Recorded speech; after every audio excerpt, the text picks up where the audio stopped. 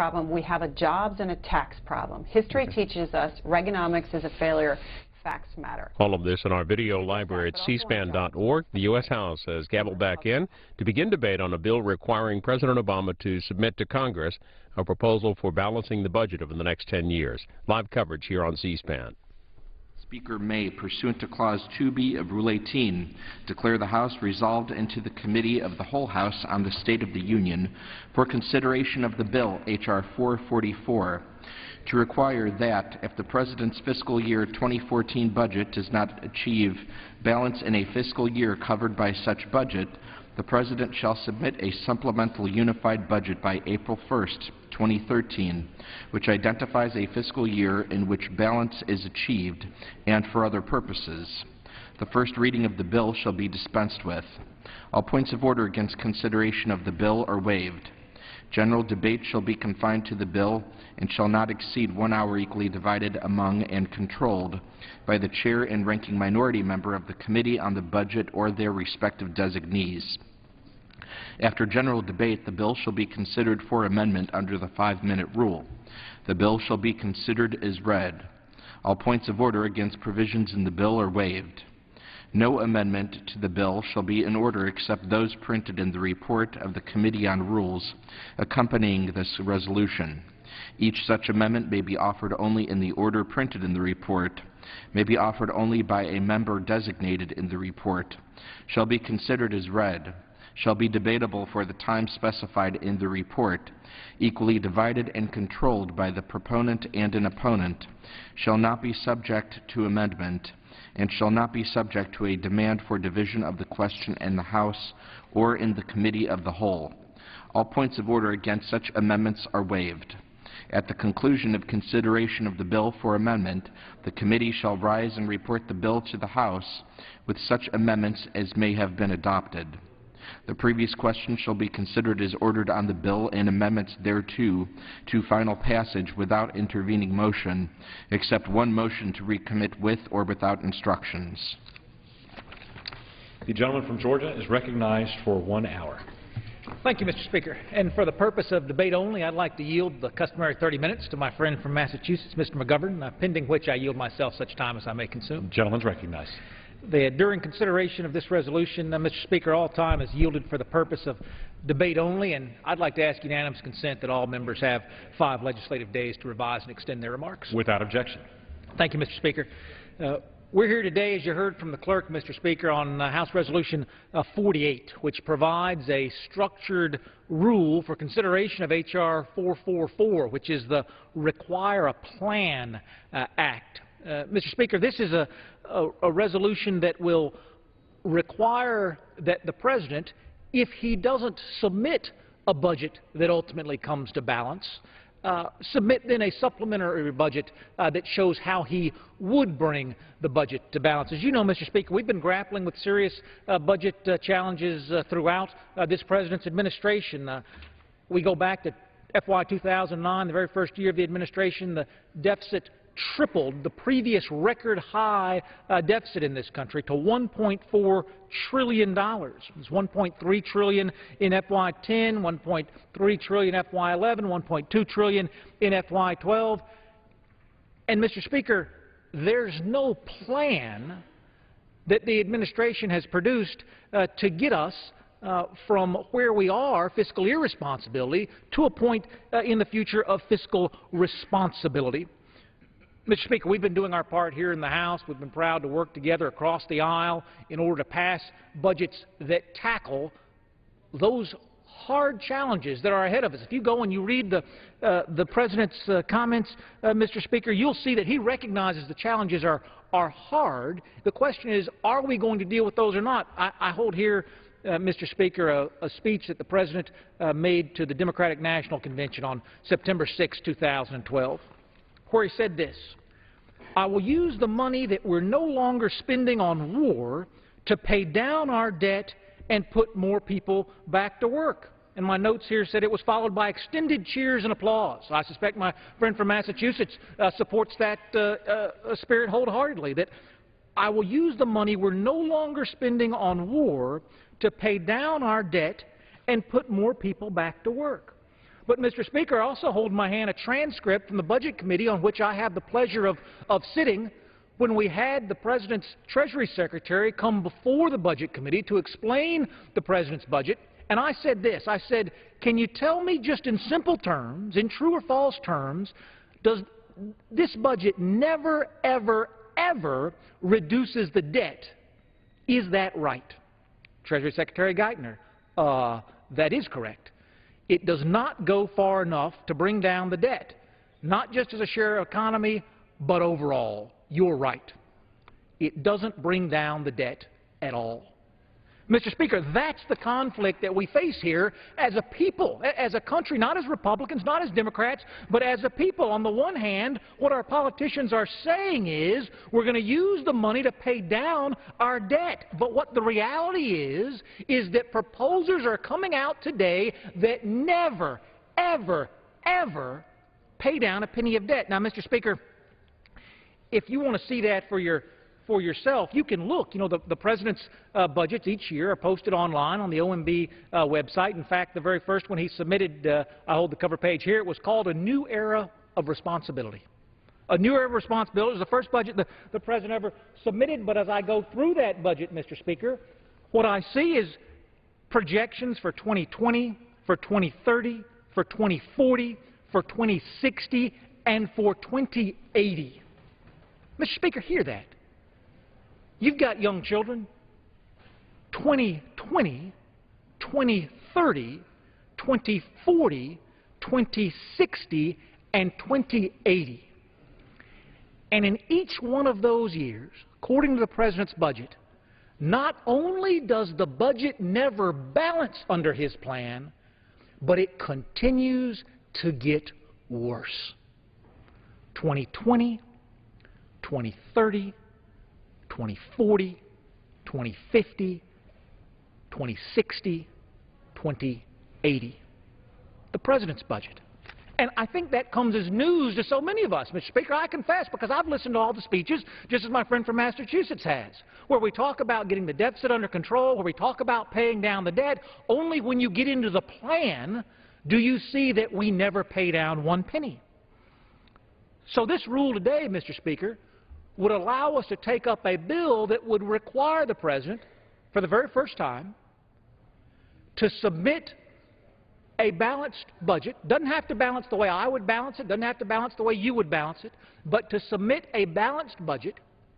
And if he does not, within the current statutory time, and as you know, Mr. Speaker, the statute actually required that the President submit his budget yesterday. He's going to miss that deadline, but I'm expecting it soon, and I'm looking forward to reading it soon. But that we actually give the American people a plan. And I want to say, because we heard it in the Rules Committee last night, and I believe my friend from Massachusetts brought it up, and he was absolutely right. The history of deficits and debt in this country, Mr. Speaker, is not a mark of shame on the Democratic Party, and it is not a mark of shame on the Republican Party. It is a mark of shame on all of us collectively. And candidly, you and I here, Mr. Speaker, in the big freshman class of 2010, I'm less interested in finding out who to blame, and I'm more interested in finding out who has a solution to solve the problem. This House passed a solution to solve the problem. I'd like to see the Senate create a solution. I'd like to see the President create a solution. I'd like to see us discuss that solution as the American people, Mr. Speaker. There are 14 amendments submitted to this piece of legislation, Mr. Speaker. We heard testimony on that in the Rules Committee yesterday. Unfortunately, 6 of those 14 amendments were non-germane. We were not able to make those in order, but we did make in order 3 Republican amendments, 1 Democratic amendment, and 1 bipartisan amendment. In fact, all the members who came to the Rules Committee yesterday to testify on behalf of their amendments, we were able to make those amendments in order. Mr. Speaker, all this bill does, should it become law, is require that if the President doesn't submit a balanced budget, it's certainly my great hope that he will, but if he doesn't, he share with the American people, again, not in 5 years, not in 10 years, whatever number he believes is the right way to set priorities. Tell the American people what steps he will take to get us back on track. Candidly, Mr. Speaker, It's unconscionable that we can look at projections going out to 2080 and have folks never, ever, ever pay down 1 penny of debt. Contrast that with what we did here in the House of Representatives, where with the budget that passed this House, the bipartisan vote that passed that budget, passed the only budget that passed anywhere in this town, not only would we have balanced the budget in that time frame, Mr. Speaker, we would have paid back every penny of our $16.4 trillion federal debt. That's no small conversation. It's a conversation that's long overdue on this House floor. It's a conversation that has been too long ignored by both Democrats and Republicans, and I'm pleased to be here today to take that up with my friend from Massachusetts and then later on the underlying bill. And with that, I reserve the balance of my time. The gentleman from Georgia reserves. The gentleman from Massachusetts is recognized. Thank you, Mr. Speaker, and I want to thank the gentleman from Georgia, my good friend, for yielding me the customary 30 minutes. And I ask unanimous consent to revise and extend my remarks, and I yield myself such time as I may consume. Without objection, and the gentleman is recognized. Mr. Speaker, I urge my colleagues to vote no on this restrictive rule and to vote no on the underlying bill. The process here is awful. The bill before us was not even considered by the Budget Committee. They didn't hold a single hearing, no markup. And on a party line vote last night, the Rules Committee denied Mr. Van Hollen, the ranking member of the Budget Committee, the opportunity to offer a meaningful substitute. The Rules Committee also, on a party line, voted against an open rule. To all of the Republican freshmen and sophomores who campaigned on the need for openness and transparency, by voting for this rule, you are officially part of the problem. This bill before us isn't a meaningful attempt to address the budget. It's a gimmick wrapped in talking points inside a press release. 2 weeks ago, this House passed the so-called No Budget, No Pay Act. Then they went on another recess. There wasn't a holiday, mind you. I guess it was the Super Bowl recess. Now they're back with today's bill. It calls on the President to tell Congress when his budget will come into balance. If his budget doesn't say when it will come into balance, then he must submit a supplemental statement telling Congress when it will come into balance. Why are we doing this? Because the President is late submitting his budget for the next fiscal year. Okay, fine. The President should submit a budget on time, and I support that. But lost in all of this Republican budget kabuki theater is the truth. The reason the administration is late with their budget is because they just spent months trying to avert the disaster that was the fiscal cliff. As the Speaker was trying in vain to corral House Republicans into doing the right thing, we had Plan B and Plan C and Plan who knows what. Finally, we reached a deal on January 1st, technically after we went over the cliff. In the meantime, back in the real world, we are less than 24 calendar days away from the disastrous sequester for taking effect. Less than 24 calendar days from massive, arbitrary, and devastating cuts to defense and non-defense discretionary programs. Cuts to jobs programs and medical research and education, cuts to military personnel and law enforcement, cuts that will cost jobs and do real harm to the American economy as it struggles to recover. And the reality is that we don't even have that much time. We only have 9 legislative days left in February to address the issue, 9 days to negotiate a $1 trillion deal with the Senate and the President. And instead of a meaningful plan to address the crisis that we need to avert, we have this nonsense before us today. This is no way to govern. The disturbing truth is that many Republicans seem downright giddy when it comes to the sequester cuts. There is news story after news story about how the Republicans are going to allow the sequester to take effect. In the Rules Committee last night, the author of this bill, the gentleman from Georgia, Dr. Price, couldn't support these cuts fast enough. I was shocked. Mr. Speaker, it was only last week that the economic numbers for the fourth quarter of 2012 were released. Unexpectedly, we saw a contraction in those numbers, a contraction fueled by a massive reduction in defense spending. What do you know? Huge cuts in government spending during a fragile economic recovery damage economic growth. The Republican response is to double down on this stupid. These Republican games of Russian roulette with the American economy must come to an end. It is time to replace short-term partisan political interests with the greater good. Now, the President today is asking us to consider a thoughtful, balanced plan to stop the sequester. I urge the Republican leadership to bring that plan to the floor of the House for a vote as soon as possible. That's what the American people want, and that's what they deserve, a real plan. The bill before us today isn't it, and I urge my colleagues to reject it, and I reserve the balance of my time. The gentleman from Massachusetts reserved. The gentleman from Georgia is recognized.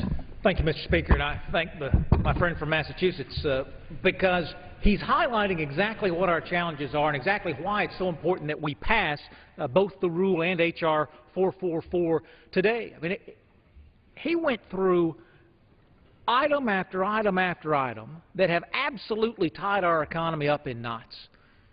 Short-term problems and short-term solutions are trumping the discussion of long-term problems and long-term solutions. You know, the sequester that he mentioned, Mr. Speaker, you know, it was the month of May last year that this House first passed a replacement to the sequester. Now, as you know, and as history has recorded, the Senate never acted on any replacement of a sequester, and now we talk about what happened on January 1st as if it was something that was created by this House, as if that fiscal cliff was something that this House invented. In fact, we have a very proud history, bipartisan history, of looking further down the road to try to find the best answers and the best solutions to very serious problems. But we can't do it alone, Mr. Speaker. You know, one of the great successes we've had just early in this year, and by we I mean this entire House, the People's House, is that we appear to have persuaded the Senate to pass a budget for the first time in 4 years. All indication is that this year, unlike last year and the year before that, this year, they're going to pass a budget to lay out their plan. But what does it say, Mr. Speaker, about this House, about this process, about the future of this country, that it's controversial whether or not the President of the United States should introduce a budget that balances ever? Ever. That's the debate today, Mr. Speaker. That's how out of touch Washington has become. That's how confused the speeches have been written.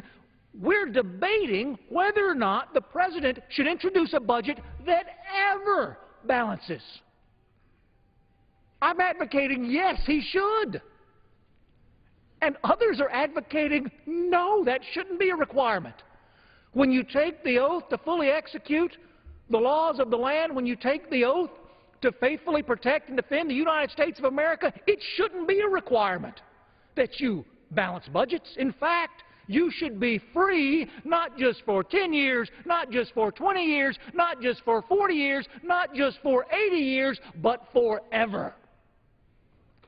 To deficit spend, to borrow from a generation of children and a generation of grandchildren to pay for our wants today, taking away from their needs tomorrow. It's controversial, Mr. Speaker. We're going to argue about it. This debate's going to come to a close. In 40 minutes, we're going to vote on a rule. Then we're going to go into, if the rule passes, go into a vote on the underlying bill. There are going to be no votes on the board that say no. The President should never have to explain to the American people how we're going to make our fiscal tomorrow better than our fiscal today.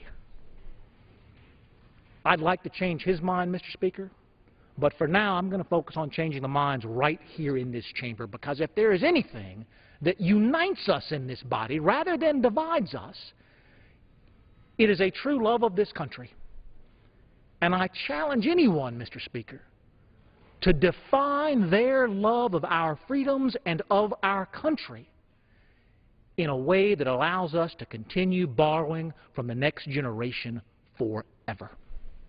I reserve the balance of my time. The gentleman from Georgia reserves. The gentleman from Massachusetts is recognized. Mr. Speaker, I yield myself such time as I may consume. I'd like to submit for the record a letter sent to the Honorable Paul Ryan, the Chairman of the Committee on Budget, from the Executive Office of the President and the Office of Management of Budget, which explains why the President's budget this year is delayed because of the theatrics that my friends on the other side forced us to go through to avoid going over a fiscal cliff. So I think it's understandable why the budget may be a little late. And I would say to the gentleman, submitting a budget is not controversial. What is controversial to me is the fact that so many friends, my friends on the other side, want to go over this sequester cliff in which millions of jobs will be lost. That, to me, is controversial. We should be about protecting jobs and creating jobs. My friends have plans, budgetary plans, that would throw people out of work. And I find that unconscionable. I find that unconscionable. We should be about lifting this country up, not trying to put people down. And the plans that have been proposed by my friends on the other side, including this kind of giddiness about the prospect of going over the sequestration cliff, would cost millions of people in this country jobs. It would hurt our economy. That's not the way we want to govern. That's what is controversial on our side. We don't want people to lose their jobs. We want people to keep their jobs, and we want to create an economy that creates more jobs. Mr. Speaker, at this time I'd like to yield 3 minutes to the gentlewoman from New York, the ranking member of the Rules Committee, Ms. Slaughter. The gentlewoman from New York is recognized for 3 minutes. Thank you, Mr. Speaker, and I certainly thank my friend for yielding. Mr. Speaker, I do love my country, and my country is begging me, as I'm sure it is all other members of Congress, to, for heaven's sakes, get some of this taken care of and have some certainty. Talking with constituents just this morning, they were saying they simply don't know what to do. And what we're doing here, again, is just theater, as my colleague pointed out. This isn't a plan. It's a gimmick. And it wasted valuable time. Now, CBS News reported last year that it cost $24 million a week to operate the House of Representatives. And on behalf of the taxpayers who pay those bills, we should be debating some serious legislation and come up with serious answers to our nation's procedures. And everybody has known from their grammar school days that the way we pass a bill is that the House proposes a bill, the Senate proposes a bill. They go through the committee processes. They are passed on through the committee, the subcommittees, then the major committee, then to the Rules Committee in our case, and then we have a conference and we send it to the President. We don't do that anymore. The last 2 bills we've dealt with on this floor just came directly to the Rules Committee. There was no committee action whatever. There was no discussion. There was no input. And yesterday on this one, what really, I think, grieves me most is that there was a wonderful substitute put forward with great sincerity by the ranking member of the Budget Committee, Mr. Van Hollen. Now, I think he's respected by all sides in most of this country for his wisdom and for his acuity. But could they put his substitute in order? No.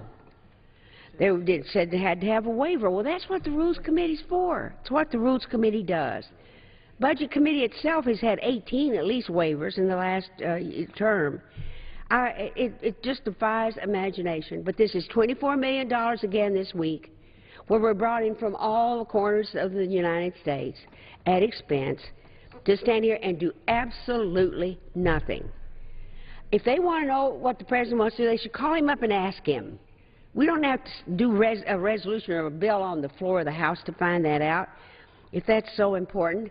What a crazy thing that we could do in this time of communication to say this is the way. We're going to try to find out something. And find out what? The drastic across-the-board spending cuts are going to take effect on March the 1st. Now, week after next, we're taking another week off. We work about 2.5 days here. It's really unfortunate. I think I can use that word without being called down, but I have much stronger ones in my head. But instead of solving that looming crisis, again, they propose legislation that tries to change the subject. Try as they might, they can't hide from the fact that they are failing to provide help when American people need it most. Mr. Speaker, we are days away from a serious self-inflicted wound. May I ask for some extra time? The gentlelady, extra 2 minutes. Thank you so much. The gentlelady from New York is recognized for an additional 2 minutes. If the pending sequester were to take effect, there would be such drastic cuts to important programs, not only domestically, but as you heard Leon Panetta, the Secretary of Defense, say, it would hollow out the military and leave our military fighting with one hand tied behind its back. Why would we do that? For no earthly reason. Why in the world would we put the United States through that? Taken together, the cuts, as was said before, would destroy jobs, reforce our economic recovery, just reverse it, and destroy the middle class. To get a glimpse of what drastic spending cuts would do to our economy, just look back to the end of 2012. As leading economists, the White House Council of Economic Advisors and President Obama have all pointed out, the drastic spending cuts at the end of last year are the leading causes of our recent economic stagnation. Should the sequester take effect, our economy would suffer even more, and jobs would be lost as deeper and deeper spending cuts take effect. Is that the path the majority wants to walk down? Because if they keep spending our time debating stupid legislation like this, we're going to find ourselves on that path before too long.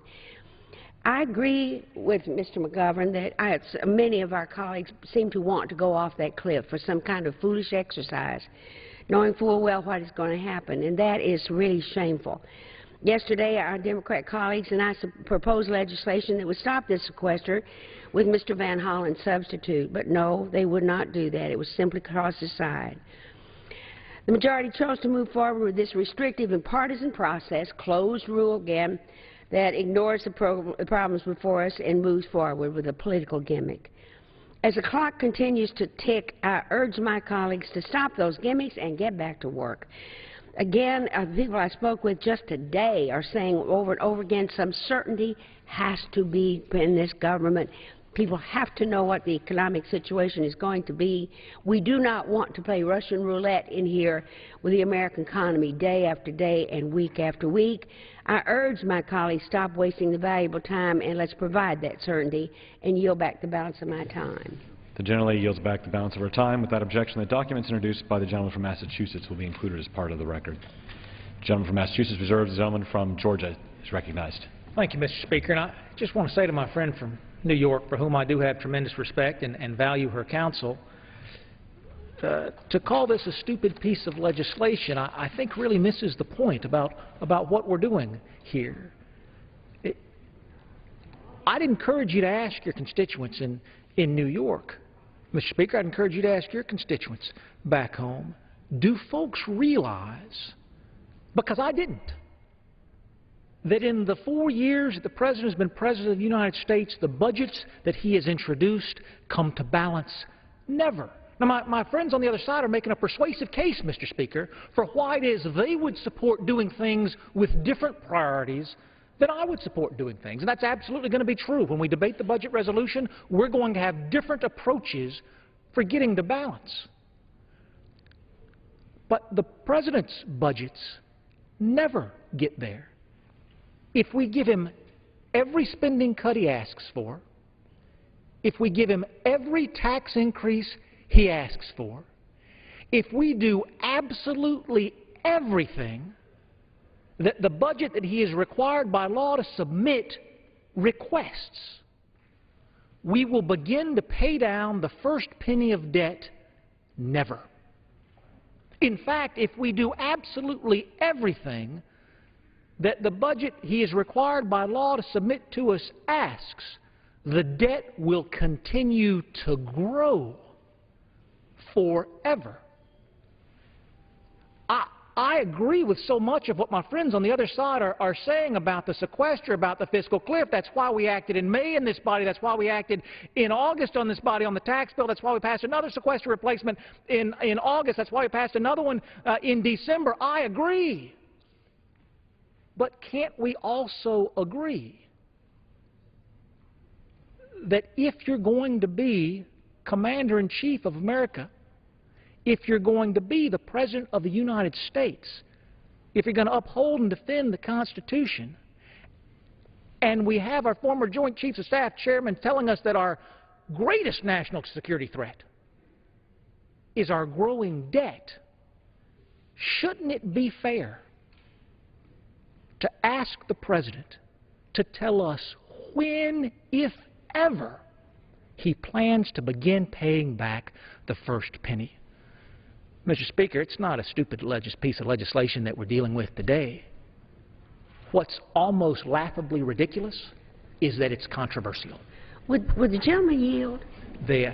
I believe the gentleman has much more time than I would. I'll be happy to reserve the balance of my time, though, and allow my friend to control. The gentleman from Georgia reserves. The gentleman from Massachusetts is recognized. I yield the gentlelady from New York 2 minutes. I see a number of my colleagues have come in to speak, so I'm going to be as brief as I can. But I know that the chair of the Budget Committee has said that he can balance the budget in 10 years.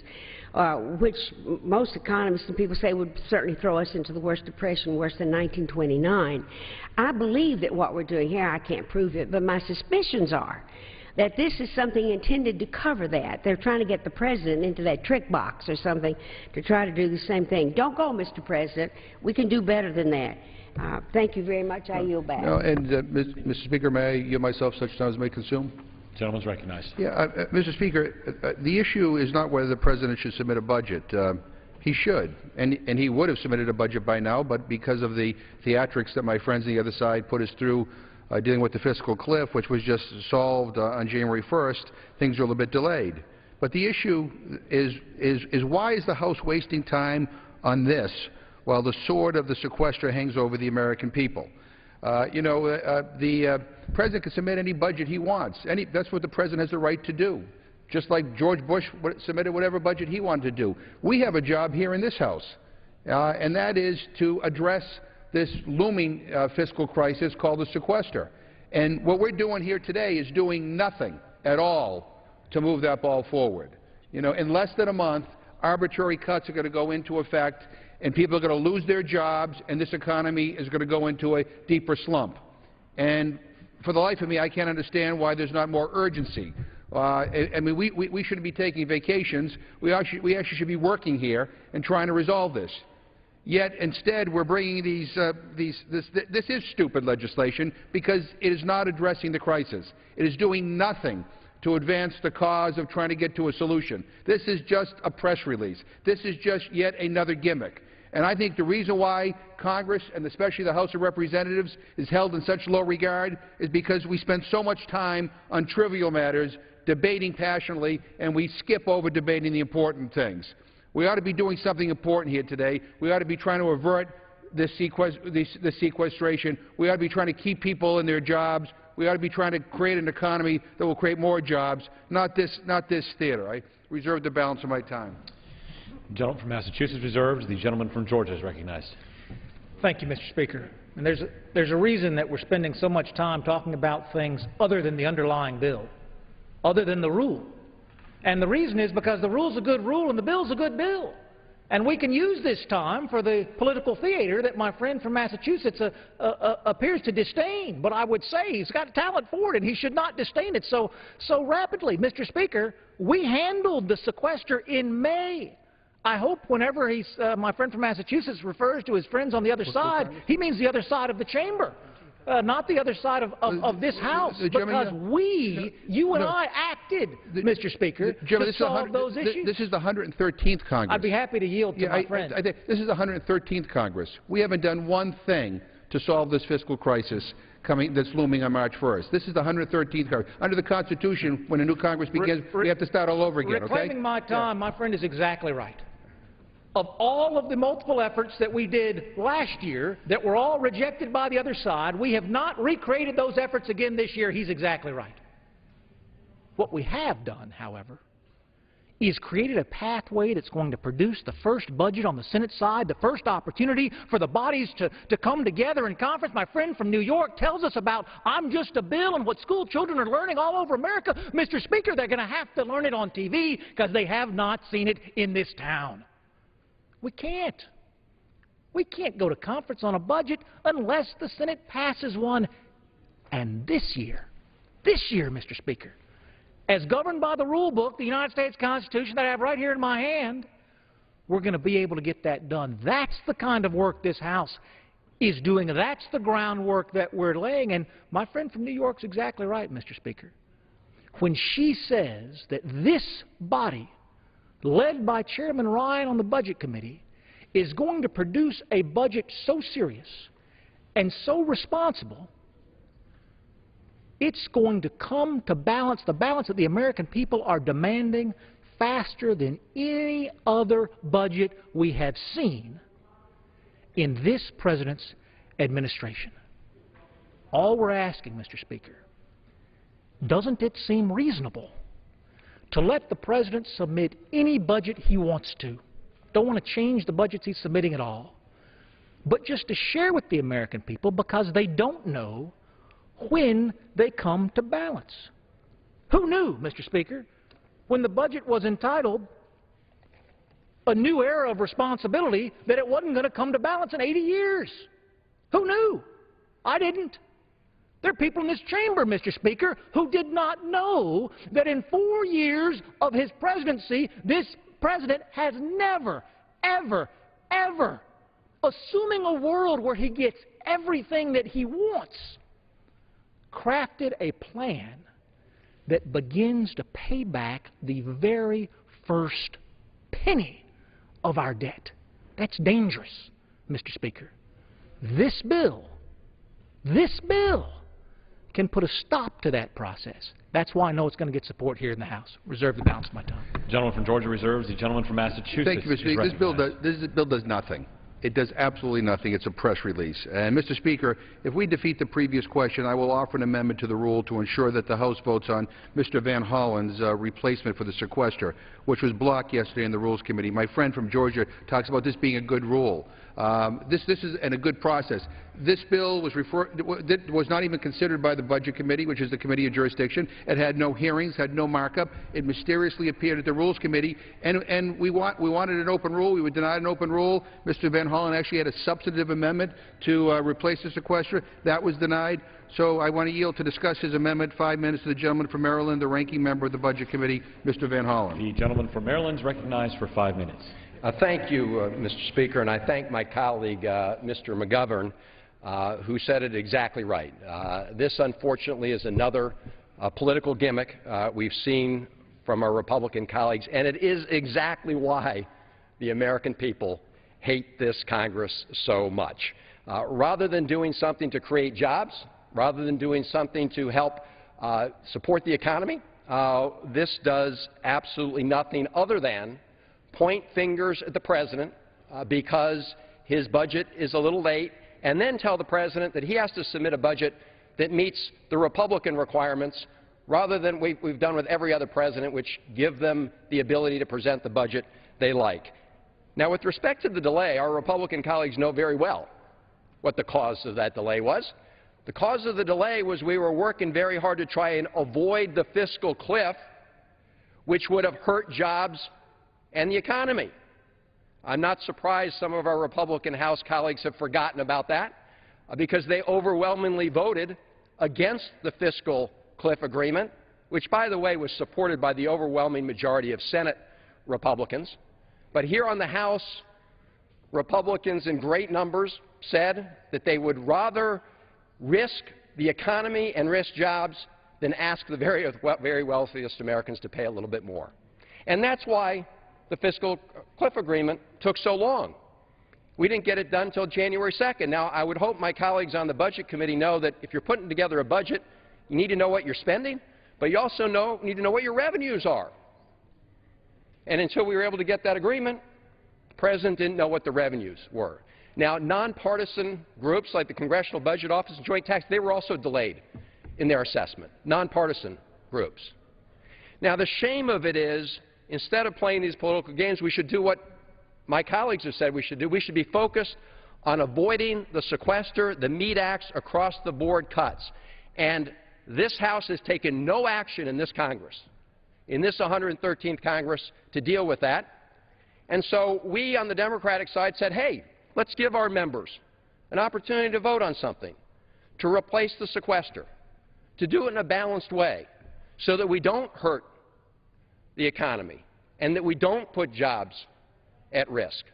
And so we brought a substitute amendment to the Rules Committee that would have prevented those across-the-board cuts, would have replaced them with balanced and sensible alternatives, like, for example, eliminating direct payments and agriculture subsidies, like getting rid of the tax taxpayer subsidies for big oil companies, that we would replace the across-the-board meat tax cuts that will do great harm to our economy with those sensible measures.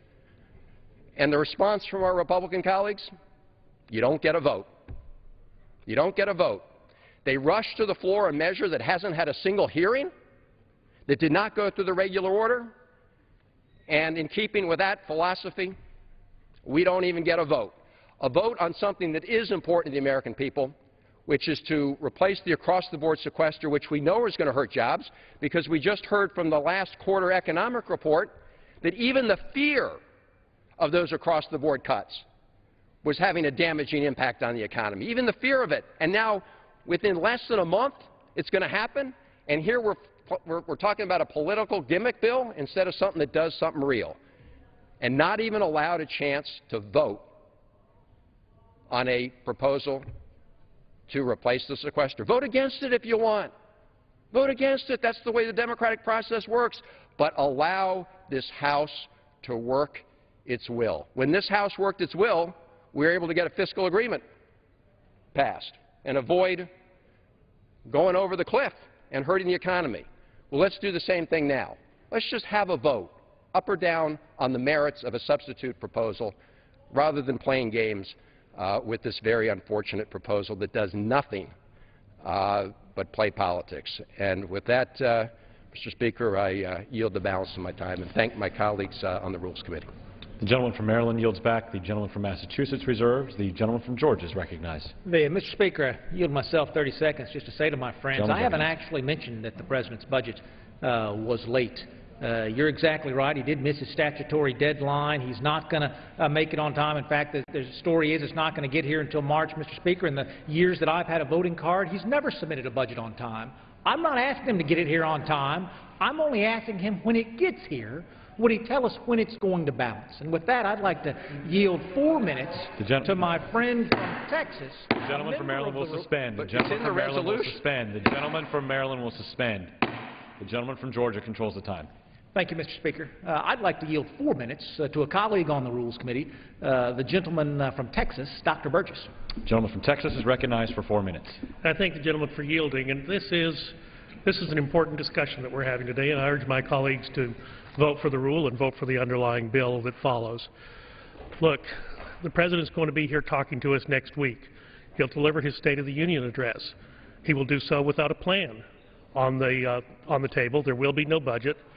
We will not know about the proposals that are put forward as to whether or not they're reasonable in the context of outlays and allocations. We just simply don't know. Now, the underlying bill that's being discussed today is that when the President does submit that plan, when the administration does submit that plan, that if that plan does not come into balance within a reasonable period of time, 10 years, I think any American would say would be a reasonable period of time. If it does not come into balance, give us an idea as to when you think that will happen.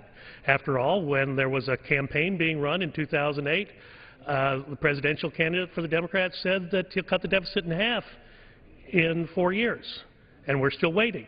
We would like to see the plan that is going to achieve these goals. Now, look, we're also hearing a lot of talk today about the sequester. It's not the purpose of this legislation to deal with the sequester. We did have reconciliation bills on the floor of this House in May and then again in December.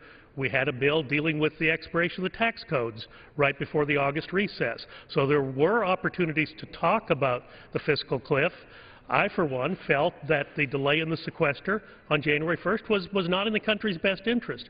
These were the cuts that the Congress promised to the American people when the debt limit was raised in August of 2011. This was the promise that was made, and it was a promise that was made by the President. It was proposed by people within the administration. The bill was signed into law by the President. The President cannot now come back and retroactively veto a bill that's already been signed. This is settled law. And these are cuts on which the American people are depending. They're depending on us to keep our word. It's very difficult to cut spending. It's very difficult to cut the budget. Every line in the federal budget has a constituency. Every line in every appropriations bill has a constituency somewhere that cares deeply about that language being retained. So an across-the-board cut, when all else fails, an across-the-board cut may be the only way that you can ever achieve that spending restraint. Now, I understand that the White House does not agree with the Republican House that there is a spending problem. They think it's a revenue problem. Well, great. Put that in writing. Put it in the budget. Tell us when that revenue that you wish to achieve will bring this budget into balance. I, for one, don't think it's possible, but I would like to see the academic exercise that they would at least try to get to balance at some point in the future. And then just finally, Mr. Speaker, can I just say, and I hate to do a history lesson, but when the Republicans were in the minority in this House, there was a very large bill that was passed, and it was called the Affordable Care Act. This was a bill that did not receive a hearing in the House of Representatives. To be sure, H.R. 3200 had received a markup and a hearing in the House, but H.R. 3590, although it had a House bill number, was not a House bill. It was a housing bill that passed the House of Representatives in July of 2009, went over to the Senate and was completely changed in the Senate Finance Committee. And this was the bill that came to the House of Representatives, on which we had to vote in a very short period of time. No amendments were allowed. It was a very closed process. I was in the Rules Committee that night. I remember the ranking member being there, and all of the good ideas that I thought I brought forward were all excluded from discussion. So don't lecture me about the process that this bill was rushed and didn't have a hearing. For heaven's sakes, we have a bill that is now signed law that costs $2.6 trillion over the next 10 years that never had a hearing in this House. That's the travesty, and that's why we have to deal with spending. I yield back. Gentleman's time has expired. The gentleman from Georgia reserves. The gentleman from Massachusetts is recognized. Let me just respond to the gentleman from Texas by saying he's wrong. He's wrong. He's on the Energy and Commerce Committee. The Affordable Care Act had hearings in the Energy and Commerce Committee and markups. There were multiple hearings on that bill. I'm not sure what he's talking about. And to the gentleman from Georgia who says that he didn't mention the fact that the President missed the deadline, I thought he did, but the bill that he's touting here mentions it in his very political inspired findings. Read your own bill. It's 3 pages long. I know that may be too much, but we're all told to read the bill. Look, rather than being here telling the President what to do, he's going to submit a budget. We ought to do our job, and our job is to avoid this sequestration. Because if we don't, there are millions of people in this country who will be without work. There are programs that will be arbitrarily cut. This economy will be hurt. Now, if you want sequestration, then you can continue to take your recesses and do this kind of trivial stuff on the House floor. But we ought to be finding a way to avoid going over this sequestration cliff. At this point, Mr. Speaker, I'd like to yield 2 minutes to the gentlewoman from Texas, Ms. Jackson Lee. Texas is recognized for 2 minutes. My friend from Massachusetts is absolutely right. What most America is waiting for is for us to address the very abyss that we put ourselves in, the cliff that we put ourselves in. The fact that we became hostage to this idea of a commission that was necessary because we could not get members from both sides of the aisles to be able to work together on what should be cut. And that was particularly because my friends on the other side of the aisle had members who did not understand how government functioned. Republicans did not understand that government, in fact, is a rainy day umbrella, that we are supposed to serve the American people. So while we are fiddling, one could say that Rome is burning, or maybe they can say the cities and towns of America are asking us to finally answer the question. Under the laws that we adhere to, the President has a right to submit his budget. That should be very clear. No legislation here on the floor is going to dictate the President's budget. There is a law that says it's supposed to be the first Monday in February. We will admit that. But what President has ever had, the hostage taking of the debt ceiling so that you can't write a budget if there are individuals in the Congress that won't do the normal business, which is to raise the debt ceiling so that the American people can be taken care of. As we speak, however, the President has introduced today a short-term fix to avert the sequester. The Democrats have offered a way of averting the sequester. We have nothing from the Republicans except a resolution that says a request for a plan. The very plan that the President knows by law he is going to submit, as long as he knows what is the amount of money we have to work on. And, of course, the budgeting process is going through the House. The chairman of the budget, Mr. Ryan, the ranking member of the budget, Mr. Van Hollen. We all know the regular order, and we're going to do our work.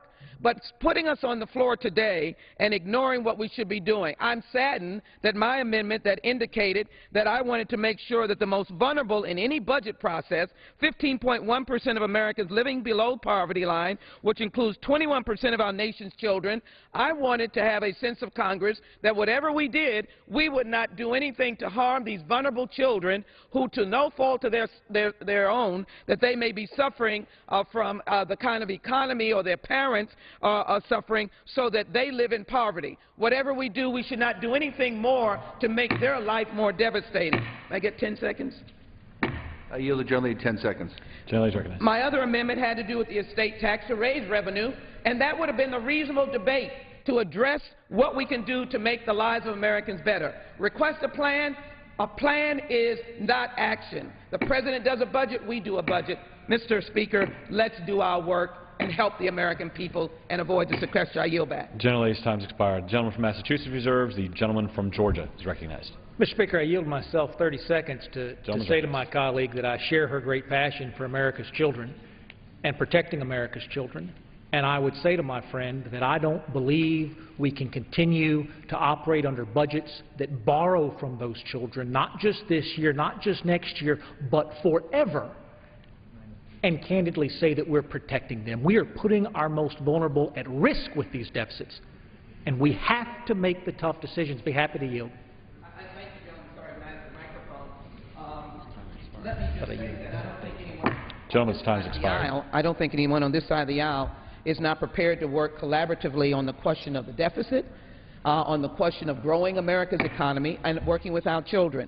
Can we find common ground that indicates that we must invest in our children at the same time that we are likewise talking about debt and deficit, and that's what the Democrats are talking about, investing in our children, making their lives better. I yield to the gentleman. Thank you. The gentleman from Georgia reserves. The gentleman from Massachusetts is recognized. We all want to make sure that our children are protected, but embracing a sequester that cuts things like Head Start, that's no way to protect our children. At this point, I'd like to yield 2 minutes to the gentleman from Connecticut, Mr. Courtney. The gentleman from Connecticut is recognized for 2 minutes. Thank you, Mr. Speaker. Mr. Speaker, in 23 days, by law, an indiscriminate chainsaw is going to go through all quarters, all sectors of the American government. Secretary of Defense Leon Panetta on Sunday, along with General Martin Dempsey, the Chairman of the Joint Chiefs, very bluntly warned this country that if sequestration goes into effect, America's military readiness is going to be damaged in a very critical way. The Navy has told us specifically what this means. 23 ships whose repairs are scheduled will be canceled. 55% of flying hours on aircraft carriers will be canceled. 22% of steaming days for the rest of the U.S. fleet will be canceled. Submarine deployments will be canceled. Today, right now, we have the USS Stennis, the USS Eisenhower stationed in the Middle East, making sure that our allies, Israel, Turkey, critical missions like protecting the Straits of Hormuz, they have to have aircraft that can fly. They can't cancel 55% of their flight time and expect to carry out their mission. Yet in 23 days, because of inaction by this chamber, we are putting, again, America's national security interests at risk. The Bipartisan Policy Center, founded by Bob Dole and Tom Daschle, has told us we will lose 1 million jobs if sequestration goes through. So those shipyards that are planning to do that repair work, they're basically going to get layoff slips. And we are debating a bill today that has absolutely no connection to those realities. This is a pure political stunt. It has no bearing in terms of whether or not the military readiness of this country, whether the economic recovery that's on the right direction right now is going to be protected and preserved. That's our job. That's what we should be focused on here today. And denying the Van Hollen Amendment, which would replace that sequestration, is why this rule must be defeated. And I urge the members of this chamber to vote no on this rule. I yield back the balance of my time. Gentleman from Connecticut yields back. Gentleman from Massachusetts reserves. Gentleman from Georgia is recognized. Mr. Speaker, I'll yield myself such time as I may consume Gentleman's recognized. Read from the President's inaugural address. Took place just outside our back door here. He said we must make the hard choices to reduce the cost of health care and the size of our deficit. He didn't say we should make the easy choices, because there aren't easy choices left to make. Every single one of them is hard. And I have such great respect for members of this body that have taken the hard votes and made those hard decisions. All this bill says is, Mr. President, put your budget where your speeches are. Make the hard choices, any of the choices you want to make to balance any time you want to balance. But we can't begin to pay down the debt until we stop running up the debt. And we have yet to see a budget from this president that puts us on that path. I reserve. One reserves. Gentleman from Massachusetts. Mr. Speaker, I'd like to yield 2 minutes to the gentleman from Florida, Mr. Deutsch. The gentleman from Florida is recognized for 2 minutes. Thank you, Mr. Speaker. Mr. Speaker, I rise today disappointed that my amendment to the Require a Plan Act has been left out of this rule. This bill is bad political theater. Not even the devastatingly dangerous Ryan budget could achieve the balanced budget in 2014 this bill demands of the President. Setting this silliness aside, my amendment would address a separate issue. This bill's use of the phrase unified budget and the inclusion of Social Security as part of that unified budget. This is a blatant attempt to nullify Social Security's historic independence from the federal budget. Social Security is funded by the payroll tax. It was created with its own revenue stream, so these hard-earned benefits would never fall victim to the political shenanigans of a Congress like this one. As President Franklin Roosevelt said, quote, "With those taxes in there, no damn politician can ever scrap my Social Security." Mr. Speaker, Social Security is not an item in the budget. It is social insurance that protects all Americans against destitution due to old age, a disability, or illness, or the death of a breadwinner. Workers have built up $2.7 trillion in the Social Security Trust Fund, which ensures that benefits will be paid in full, at least until the mid-2030s. I have called for small adjustments to strengthen Social Security for the long term, and I'm ready to have that debate. But to put Social Security on the general budget's ledger as America's largest generation retires is simply beyond the pale. This bill, Mr. Speaker, puts Social Security on the GOP chopping block.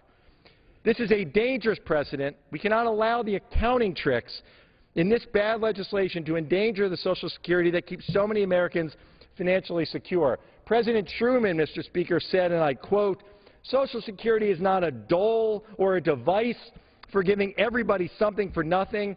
True Social Security must consist of rights which are earned rights that are guaranteed by the law of the land." Close quote. Today, Mr. Speaker, these earned rights of millions of Americans are in jeopardy, as is that guarantee. We must vote down this rule, and we must vote down this bad bill. I yield back. Gentleman, time's expired. Gentleman from Georgia is recognized. Thank you, Mr. Speaker. I yield myself 60 seconds to say to my friend that I know his commitment to Social Security is heartfelt, and it's one that I share. I hope it gives him comfort to know there's absolutely nothing in this legislation that changes any of those commitments that he read there on the House floor. In fact, I would say the opposite is true. As someone who's going to retire after Social Security is projected to have gone bankrupt, I think it's critically important that every budget we look at looks at how it is we're going to pay back all of those government bonds that this Congress has swapped the cash in the Social Security Trust Fund for. Without paying back those bonds, there is no Social Security check to go out the door. The reason we talk about balanced budgets is not because numbers are important. We talk about balanced budgets because commitments are important. And we cannot meet our Medicare commitments. We cannot meet our Social Security commitments, and everyone in this body knows it. Every budget the President produces shows it. But we can do better, and working together we will do better, Mr. Speaker. I reserve. Gentleman reserves. Gentleman from Massachusetts is recognized. Speaker, may I inquire from the gentleman from Georgia how many more speakers he has? I'd say to my friend I'm prepared to close. Well, I'm prepared to close as well, Mr. Speaker. Gentleman's recognized. Mr. Speaker, this is a very frustrating debate, in large part because it's much ado about nothing. What we're doing here today is a press release. It's doing nothing at all to avoid this prospect of sequestration in which arbitrary cuts will go into play. This is just more talk and talk and talk and talk. Again, it's one of the reasons why the American people are so frustrated with this place. They want less talk and more work. We should be working. We should be coming to some sort of agreement to avoid the catastrophe of sequestration, but instead we're doing this. Mr. Speaker, I want to put some things in perspective. The Center for American Progress reported that since the start of fiscal year 2011, President Obama has signed into law approximately $2.4 trillion of deficit reduction for the years 2013 through 2022. Nearly three-quarters of that deficit reduction is in the form of spending cuts, while the remaining one-quarter comes from revenue increases. Congress and the President have cut about $1.5 trillion in programmatic spending, raised about $630 billion in new revenue, and generated about $300 billion in interest savings for a combined total of more than $2.4 trillion in deficit reduction. That's a quote from the Center for American Progress. So three-fourths of the deficit reduction we've achieved so far is from spending cuts. But my friends on the other side have the nerve to continue to claim that Democrats are, quote, loath to agree to spending cuts. I mean, give me a break, Mr. Speaker. Give me a break. CBO projects the federal deficit to be about $845 billion, which I think is very high, but it's the first time the nonpartisan office forecast a deficit below $1 trillion. So we are going in the right direction. And the President wants to continue to move in that right direction in a fair and balanced way. Now, here's the deal. My friends keep on referring to what they did last year, which again was last year. We have to get them to think about this year because they have to act now. It's a new Congress. But last year, the proposals they came up with to try to bring our budget into balance were all about lowering the quality of life for our citizens. Their budget proposal ended Medicare as we know it. Ended Medicare. It's gone. My friend from Florida talked about Social Security. Their plan for Social Security is to privatize it. And deep reductions and cuts to provide support for people who are most vulnerable. That's their plan. And now we see, because we're not trying to address this latest fiscal cliff, I think they really do want the sequestration to go into effect. I think that is outrageous. I think it is going to be damaging to our economy. But what their plan, by allowing sequestration to go into effect, is basically to try to balance the budget by making more people unemployed. We will lose jobs in the defense sector. That's already happening. But then we're going to see losses in jobs in other areas. There'll be cuts in education. Police grants are cut. Payments to Medicare providers are cut. And the New York Times reports that even the aid just approved for victims of Hurricane Sandy will fall under this Sequesters Act. I mean, this is how we're going to solve our budgetary problems? Yes, we do have a big debt. A lot of it has to do with these unpaid-for wars, with these tax cuts that weren't paid for. And it's going to take us a while to get out of it. But as we get out of it, we can't destroy our country. We need a balanced approach. We need to cut where we can cut. We need to raise revenues where we need to raise revenues. But we also need to invest.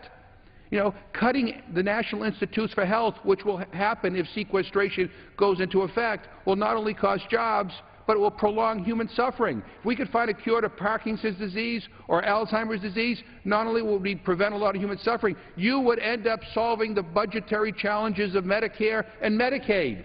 There's a value in investing in these things, not arbitrarily cutting them. Now, last night in the Rules Committee, we tried to bring some substance to this debate. Mr. Van Hollen had his amendment, which was blocked. The one substantive thing that we could have done here today to avoid sequestration was blocked. So, Mr. Speaker, if we defeat the previous question, I will offer an amendment to the rule to ensure that the House votes on Mr. Van Hollen's replacement for the sequester, which was, again, blocked last night in the Rules Committee. I ask unanimous consent to insert the text of the amendment in the record, along with extraneous materials immediately prior to the vote on the previous question. Objection. Mr. Speaker, again, I would urge my colleagues to reject this rule, which again is illustrative of how closed this process has become in this House. We ought to reject the rule because it is not open. The Budget Committee never even considered this bill. But we ought to also reject the underlying bill because this is nonsense at a time when we should be doing something real to avoid a real catastrophe in this country, to avoid something that will have an adverse impact on our economy. Instead, we're all fiddling while Rome is burning. This is outrageous. We can do so much better. We ought to work. You're passing resolutions asking the President to do X, Y, and Z. We ought to pass a resolution to instruct us to do our job. And that's what we ought to do. That's what the American people expect. So, Mr. Speaker, I urge my colleagues to vote no and defeat the previous question. I urge a no vote on the rule, and I yield back the balance of my time. Gentleman yields back.